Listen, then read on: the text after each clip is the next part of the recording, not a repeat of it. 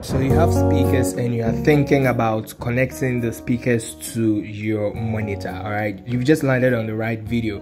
So let me take you through this speaker right here.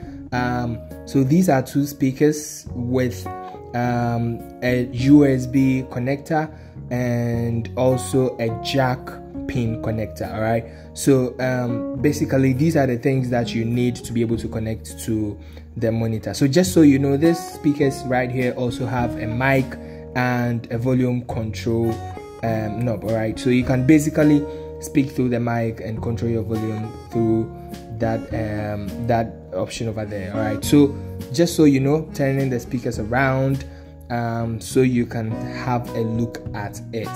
So let's go ahead and set it up right now. All right, so once you have your monitor, just know that you need to have those ports over there. So the green one is for microphone and then the black one is for audio. All right, so in this case my speaker has mic already in it. Okay, so I'm going to connect it to the black one, which is for audio. So let me take the camera here so you can see.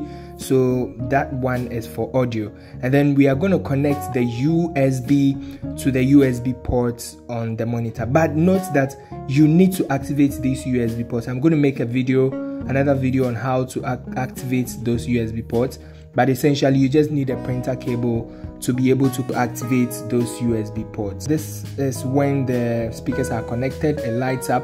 I'm going to play something so you can hear.